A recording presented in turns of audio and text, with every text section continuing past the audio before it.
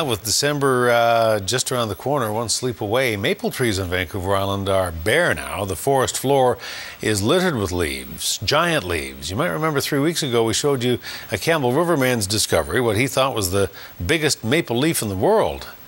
But now he has some competition in Saanich.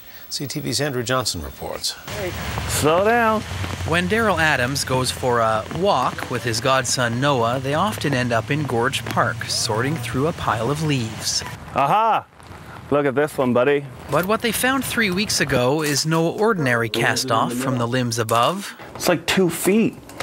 Yeah, it's 2 feet.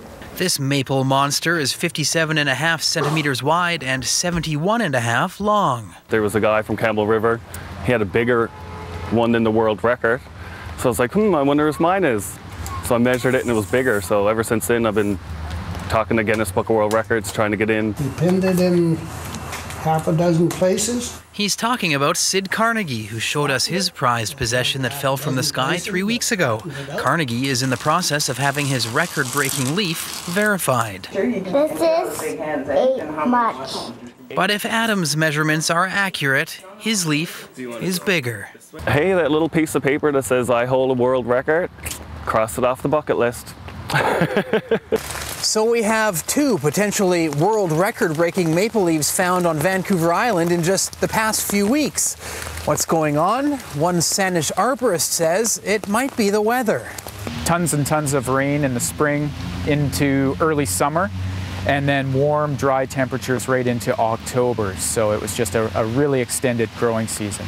Saanich is putting trees in the ground every year. He says the young big leaf maples in Gorge Park will also produce larger leaves than an older tree.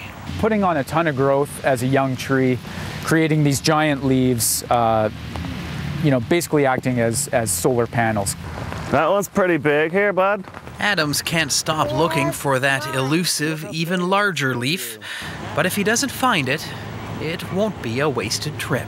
Andrew Johnson, CTV News, Saanich.